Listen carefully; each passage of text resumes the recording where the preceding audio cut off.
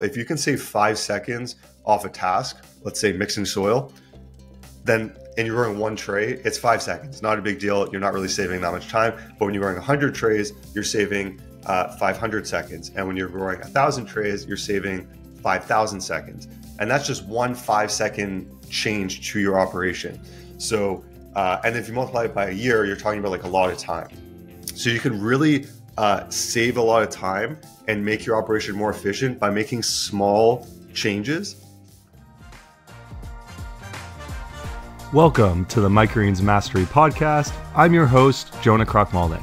Together, we'll explore the art of turning tiny seeds into a thriving microgreens empire, sharing insights, coveted secrets, and strategic wisdom from building one of Canada's largest microgreens farms. Stay tuned for thought-provoking conversations with leading figures in the world of microgreens. Welcome to the podcast, everyone. On today's episode, we're answering your questions from social media, everything from insurance for microgreens businesses, soil alternatives to ProMix, how to make an effective sales brochure, and so much more. Stay tuned. We have a great episode for you today. Let's get right into it. So the first question is, I've grown several trays of buckwheat and it grows really well. Do you think there's a market for that microgreen, and have you ever tried it? So first off, yeah, I have tried growing buckwheat. I grew it in the early years when I was starting out back in 2013. And I only grew it for about a year for multiple reasons. The first one is the hulls are really a pain to get off. They really stick a lot more than cilantro or beets or sunflower. So they're a lot harder to get off is what I found. And they're a beautiful microgreen. They taste really good, but there's just not a whole lot of demand for them. And I've seen over the years, the last decade of building my microgreens business, that they just became less and less popular. It's almost very similar with wheatgrass, where it became much less popular as years went on. When I started growing microgreens in 2013, 2012, but 2013 is when I started the business, wheatgrass was like a really popular product. And now it's, you'll see it here and there, but there's nowhere near as much demand for it. And same thing with buckwheat. I very rarely see it even less than wheatgrass now. So it's become really out of style in a way. And broccoli microgreens and cilantro and things like that have really taken its place as the more popular, dominant, popular microgreen.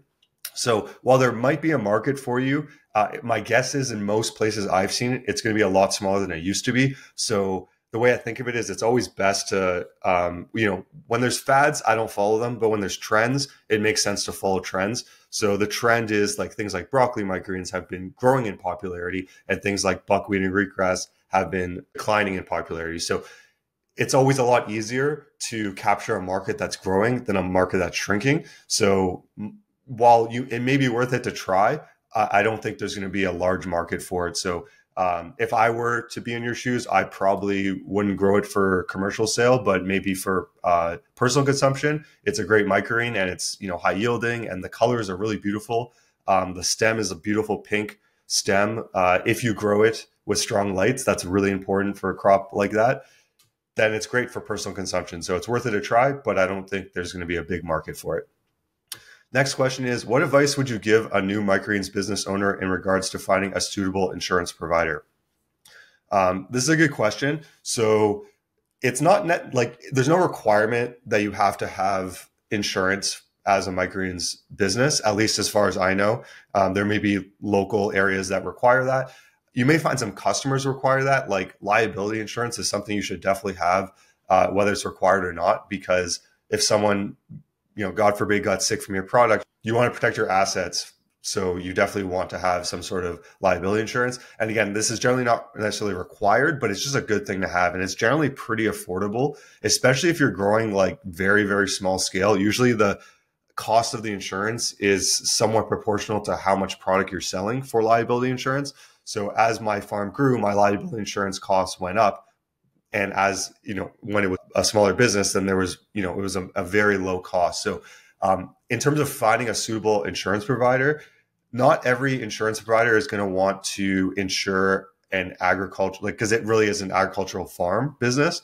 So you want to find a broker generally is the best way to do it, because if you have a broker, then they'll go to 10, 20 different insurance providers, get the quotes, and then give you the best options. So that's the easiest way, is if you just find a local business insurance broker in your area, which there'll be dime a dozen, and you can even call a few of them, and then get quotes on the insurance from different companies, and kind of pick which one is the lowest cost / has the best insurance coverage for what you want. Because sometimes you may not only be able to get liability, as an example. Sometimes you can, but it depends on the insurance provider. So if that's all you want, then it'll probably be lower cost, but you'll have to go with specific providers. So a broker is the best way to do that, and I highly recommend contacting them just to get a sense of what is provided and what the costs are. Next, do you stack trays during germination? Yes, this is a really, really important part of the growing process for microgreens. So there's only one crop that you don't stack, which is, in my experience, which is basil. You can stack it. It just, you have more issues with it.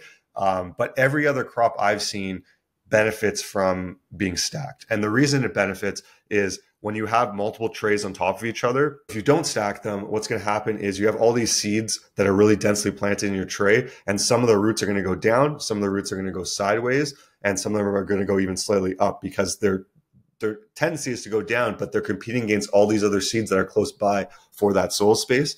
So when you stack them, it puts pressure on the seeds, and then they're much better able to orient downwards, which is where you want their roots. Because if they're not stacked and they orient sideways, and then you put them under lights, those seeds are most likely going to die. So you're going to have a much lower germination rate than you would if you stack them. So it's a really simple process. I've found that you can stack anywhere from like 4 to 6 in one stack, and then just put some sort of weight. Some people use bricks, some people use sandbags, whatever really works, but you just want to get some weight on those seeds so that they orient downwards. And specific crops, like, as an example, sunflower or peas really benefit from this, because you're planting them so densely that they literally need that weight to be able to orient downwards. So really important step. Very simple though, but really important. So definitely you want to stack your trays during germination for the vast majority of crops that you're going to grow. When creating a brochure or informational webpage for microgreens, what information would you feel is best to spread the word and educate people about microgreens? So this is a really good question. What you really want is to keep things simple. So you don't want like a ton. You don't want like, an essay of information on your website or on your brochure. You want to just like really hit on the main points. So if you're growing organically, you want to touch on that. You want to touch on that you're growing locally, that your quality is really good. So you want to kind of show pictures of your product, whether it's packaging or just the actual trays growing. You want to include definitely some sort of information about yourself. So like what is your why? Why are you growing microgreens? Why did you start this business? So you want to definitely include something like that. So if I were to make my own, I would talk about how I'm really passionate about, feeding people the highest quality, most nutrients and foods, because I want people to be healthy and be able to enjoy all the other aspects of their life. So, you'd obviously word it a bit differently than that, but you want to kind of just tell your story about why you're doing it. Maybe if you had some sort of health issue, and that's why you got into microgreens, because you found out about the health benefits. Talk about that briefly in just a short summary of who you are, because I think that helps connect you to the people purchasing your microgreens or buying your food. And people want to know who their farmer is. So it's definitely a benefit to include that. You definitely want to design it nicely, whether it's your webpage or a brochure. So you want it to be like sleek and clean, but have the right information. So you can talk about the health benefits of microgreens, but you don't want to you don't want to have like an essay worth of information on that. Just like bullet points, like microgreens are 4 to 40 times more nutrient dense. They're grown locally, and they have a much better flavor profile than mature greens. They last longer in your fridge, so you'll have less waste. Just like the general points of what you're trying to sell. And obviously, if you have something that's unique in the market, whether that's a product or the way you operate your business, definitely highlight that, because you want to distinguish yourself from any other growers in your area and have a unique feature or selling point, or why people should purchase from you rather than someone else. So the way you want to think of it is, if you have, let's say there's 3 other people, just hypothetically, in your area, and you were the customer and you got this brochure, what on this brochure is going to sell you on purchasing microgreens from you. So it could be a relatable story. It could be the product offering, could be the price. So you want to really try to sell, why people should buy the product from you rather than someone else, and just use the approach of being in the shoes of the customer and seeing if it works on you. If it works on you, then it's more likely to work on others. And then the next thing you want to do is give that brochure or show your website to some friends and family that will give you actual honest feedback, which is really important. So you don't want people to just like tell you, oh yeah, it's great, it's great, it's great. You really want people that you trust will give you honest feedback. And if they see there's something that doesn't make sense or that they think can be improved, that they'll actually tell you. And that'll be a good starting point for ensuring you have the best information and quality brochure and website before you're actually giving it out to potential customers. What suggestions do you have for being more efficient when mixing soil and making trays as you grow up to 100 tray count per week? So as you get a larger scale with growing microgreens, efficiency becomes more and more important. If you can save 5 seconds off a task, let's say mixing soil, then and you're growing 1 tray, it's 5 seconds. Not a big deal. You're not really saving that much time. But when you're growing 100 trays, you're saving 500 seconds. And when you're growing 1,000 trays, you're saving 5,000 seconds. And that's just 1 5-second change to your operation. So, and if you multiply it by a year, you're talking about like a lot of time. So you can really save a lot of time and make your operation more efficient by making small changes. So you don't necessarily need to have like big changes where you have to have a soil mixing machine. While that is very beneficial, it's just not practical for a lot of small scale farms. So what you really want to do is think of your operation as a factory. So you think about you're manufacturing a product. What would you do to make it most efficient? So as an example, you don't want to mix the soil in your garage, seed in your basement, and then grow your trays upstairs. You want it to be in a line, so you're not going up and down, as an example, if you can avoid that. So ideally what you want to do is you'd want to, if you're doing it in your house, you would want to mix your soil in your garage, seed in your garage, water in your garage, carry them up once to your grower area, and ideally, if you can, harvest in your grower area or close to it. And that way you're not like going up and down for processes, you're going in a straight line. Now, ideally, you want these things to be as close as possible. So where you're mixing soil, ideally, you want it to be as close as possible to where you're growing, because then there's less movement. And that movement, surprisingly, will add up to a lot more time than you think. So that's just from like an operations perspective. There's so many of these little things that can really speed up production. And this is kind of the stuff I get into in consulting is I kind of take a look at people's operations, say, okay, hey, this is how you can make it more efficient based on my experience. And this is what will save you quite a bit of time and get you either higher quality product, more profitability, or just simply improving the speed and efficiency of your operation. Now, when it comes to mixing soil and making trays, a few other things you can do is you want to have something to break up the bales. So you may not be able to buy a soil mixing machine. Totally understand those things are pretty expensive, but there's cheap tools that you can purchase that will allow you to not have to physically break up the soil by hand. So there's soil cultivators that they can be battery powered, maybe $100, $200, and they pretty much have tines and they just turn back and forth. And then instead of having to break up with your hand, you have a mechanized tool that can actually break up those compressed bales. So that's the first thing I would do. So I don't have to, physically break up the soil by hand. You can use a cement mixer, which is a relatively inexpensive tool to actually mix the soil. So if you're adding anything like the fertilizer that I recommend for the super soil recipe, that's a way to mix the soil and not have to do that by hand. In terms of filling trays, if you have a large bucket or tote, and then you have like some sort of screen on top, then you can kind of put the soil on the tray, shake it off, and then soil will fall down into the bin below. And having that mesh screen will allow you to have the tray stay flat and be super easy to get the excess soil off. So these kind of things are really what make a difference at a small scale when you start growing 100 trays or more per week. So there's so many of these suggestions. I could probably make an episode just on this alone, but those are some quick suggestions on what you can do to make your soil mixing and tray filling part of your operation more efficient. Can you explain your process for cleaning trays? Do you soak them or spray them and rinse? So the process for cleaning trays is pretty straightforward.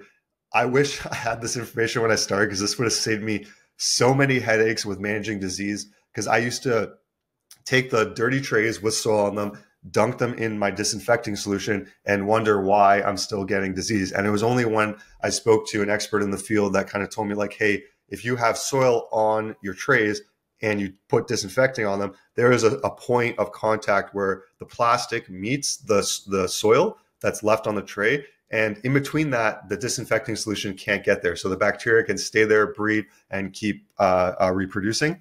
So the most important, biggest change I ever made to my disinfecting regimen was to get rid of all soil and soil, seed, and root residue first, then disinfect your tray.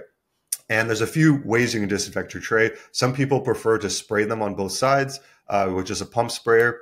And that's great when you're only doing a few trays. But as you get larger scale, if you're doing hundreds and hundreds of trays, having a tote and then putting the disinfecting solution in that tote and then dunking the trays is a much faster way to do that, because you can do potentially 50 trays at a time rather than one at a time. So it's way, way faster. But the downside is you have to use more disinfecting solution. So it will cost you more in solution, but will save you a lot of time. And you'll see this is a theme in running a microgreens business and just in life, is you have this conflict between money and time. You can pay for things and save time, or you can spend more time and save your money. So it just depends on what stage you're at in your business.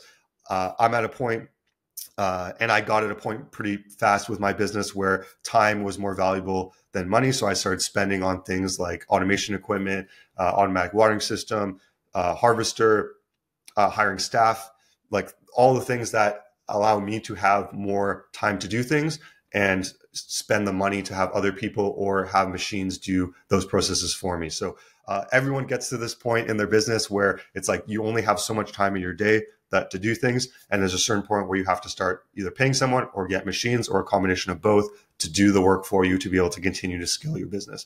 And people that don't do that and continue to run at full capacity will burn out.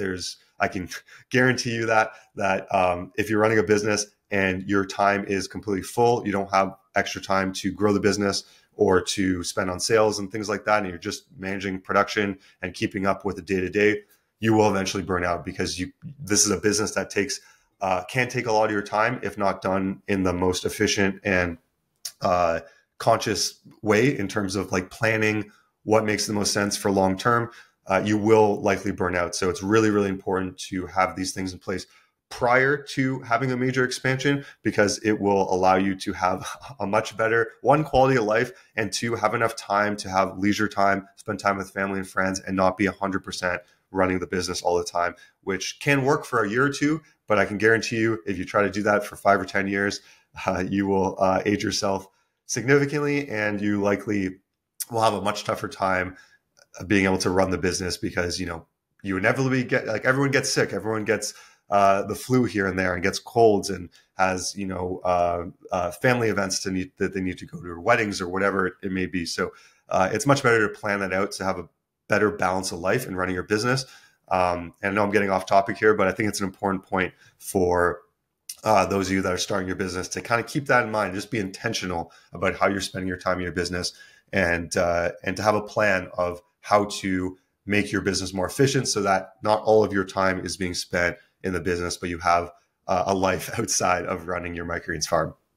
Next question. Do you think it's better to water right before turning lights on, kind of like watering early in the morning for a garden, or do you find it doesn't really make much of a difference? So when you take your trays out of germination, it's really important that you bottom water them right away. So, and the reason for that is because the trays aren't going to be at full saturation, or they might be low on water in certain spots because they were in germination, they weren't bottom watered yet. So the first bottom watering is really important to be done right away once they go under lights. After that, it really doesn't matter. So like if you're doing germination and you want to mist your crops in the morning, by all means do that, but there's no difference. As long as you do it consistently, that's really the most important thing. So you don't necessarily need to do it at a specific time of the day. It's just that it's done consistently along your schedule. So you don't, like if you're watering, let's say every other day, you don't want to water in the morning on the first time and then water at, before you go to bed on the 2 days later, because that's much more than 2 days, unless that's a schedule that works. You're watering every 2.5 days as an example. But if you're planning to water every 2 days, you want to water, let's say you water 10 a.m., you want to water approximately at 10 a.m. 2 days from now. And that just keeps things consistent. And that's one thing that I think is really important for microgreens businesses is everything's very routine. So you want to be able to find your routine, find your groove and how you do things, and do what works for you. You don't have to water your crops in the morning if you prefer to water them in the evening. It really doesn't matter as long as things are consistent, because if they're consistent, then you actually keep up with the schedule. If you water in the morning and then sometimes you water at midday and sometimes you water at night, it may not form the routine in yourself, and then you may forget to water. So there is software that can help you with that, like Vertigro's Farmware, that can give you the task sheet to do every day. So it'll tell you, okay, water this crop, water that crop, whatever it may be. Start these trays today and seed broccoli 20 trays today, that sort of thing. So it can help you keep you on task and on schedule. But it's not going to really make a difference if you water at night or during the day, as long as you keep things consistent. So that's the most important thing with watering, and to obviously get a sense of how much water the crops need at the beginning stage. So once you've grown for a couple of months, you'll have a pretty good sense of that. So you can just make a schedule and stick to that schedule, and then you'll have a consistent crop every single time you grow, which makes life a lot easier. And the last question is, do you have another recommendation for soil? I'm having a hard time seeing the return on my crop paying $110 a bag for ProMix. So yes, there are some alternatives. You should be able to get ProMix less expensive than that. So if you go to your local hydroponic store or garden center, you should be able to find ProMix HP for much less than that. It should be somewhere around $50, maybe $60 max. So that's the first thing. The second thing is, when you say you have a hard time seeing a return paying $110 a bag, even at that price point, you would still have a very profitable microgreens business. Now, I don't recommend paying that much because you can get a lot less. And if you're not sure if your operation is profitable, the best recommendation is to go to our website, microgreensconsulting.com, and we have a microgreens cost calculator that'll help you determine what your actual profit margins are. And it's a really great tool that can help you actually determine what you're making per tray or per clamshell that you're selling of microgreens. Because a lot of people kind of go in blind, just like, okay, microgreens are profitable. But you really want to know how profitable they are, so that as you scale your business, if you say, let's say you're about to expand your business and you want to 4x your production. If you 4x your production and you're growing 4 times the amount of trays, you can figure out how much profitability you're going to have with this cost calculator, because you can just extrapolate that out based on the different trays you're growing, different crops you're growing, what that will equate to. So you have to do a little bit of more manual work to figure those kind of numbers out. But having said that, it gives you the base foundation to figure that out. So definitely recommend that, because even at $110 a bag, assuming all your other costs are in line with what they should be, you would still have a profitable microgreens farm. Obviously, it would be less profitable because you're paying a lot more for the soil, but microgreens luckily are not like growing corn in a field. They're a very profitable crop. And even if you're paying a bit more for certain items, it still will be a profitable business. But you want to know how much money you're actually making. So definitely recommend that. In terms of other soil, the reason I recommend ProMix is because it is, 1, easily available, 2, it's a very good soil. It works really well. And 3, it's generally pretty cost effective. So there's other soils that people try, but they have some sort of challenge. So for example, if you're using coconut coir, it's generally more expensive than ProMix, but maybe not if you're paying $110 a bag. But normally you're going to be paying more for coconut coir than ProMix. And if you're buying it in those compressed bales, then it's a huge pain in the butt, to be honest, to uncompress them. It's a lot of work, and it's a lot easier to uncompress a ProMix bale. If you're buying the loose coconut coir, there's lots of options available, which is great. If you're trying to grow certified organic, I personally don't know of a good coconut coir based soil that's loose that you can buy that is available for organic certification. But having said that, there is some products that I've heard good reviews on. They're just more expensive. Like there's a product called Coco Loco, which is something I'm going to try hopefully this summer and see how it compares to ProMix. But having said that, what you don't want to do is use any sort of gardening kind of soil. So you don't want to use a topsoil. You don't want to use a compost. You don't want to use worm castings. You don't want to use those type of things, because you're going to have a lot more problems. And it's well worth it to pay for the ProMix than to try to spend less money and get really subpar quality soil for microgreens. Now, these soils are not necessarily bad soils. They just don't work well for microgreens. I've had so many farms that I've worked with over the years switch from using a like compost-based soil or a topsoil kind of soil that they switch to ProMix, and the results are much more consistent, much higher quality. And if you want to be organic, you can use the ProMix MP. And apparently now there's a ProMix HP Organic, which I don't think is commonly available yet, but you can purchase it. It is available from ProMix. So those are some options that are available, and I hope that helps. So that's it for today's episode. For anyone that wants to start a microgreens business and hasn't done so yet, there's a really great course that I've created with Freedom Farmers called Start a Microgreens Business from Scratch that gives you everything you need, step-by-step instructions on how to start your microgreens business from your home and make $2,000 in 30 days or less. And it has everything you need, including the step-by-step growing guide, a pre-built website, a software from Vertigrow that helps you manage the day-to-day tasks, as well as monthly Q&As, and a large group of students. I think there's almost 5,000 or just over 5,000 other students that you can ask questions with that have gone through the process before and are now able to help you with your growing process and starting your own business. So if anyone's interested in taking a look at that course, you can watch a free webinar at jonah.freedomfarmers.com and see if it makes sense for you to start your own microgreens business. It's really changed my life. 10 years ago when I started my business, and I just took all my information that I knew, put it in this course so that you guys can have a much easier time than I did starting a microgreens business. So I hope this AMA helped you on your microgreens journey, and we'll see you in the next episode. Thanks for tuning in to the Microgreens Mastery Podcast. To access a wealth of insights, just click the subscribe button, stay notified about each new episode, and enjoy all of this wisdom for free. If you're ready to supercharge your microgreens business, visit microgreensconsulting.com for a gold mine of guides and resources. We've transformed thousands of microgreens businesses, and you're invited to join the success story. Let's stay connected. Follow us on YouTube, Instagram, and TikTok at Microgreens Consulting for exclusive content and expert tips and wisdom. If you found this episode insightful, please leave us a review, spread the word, and let's share microgreens magic with the world. Until next time, let curiosity fuel your growth, and may happiness be your harvest. Happy growing, everyone.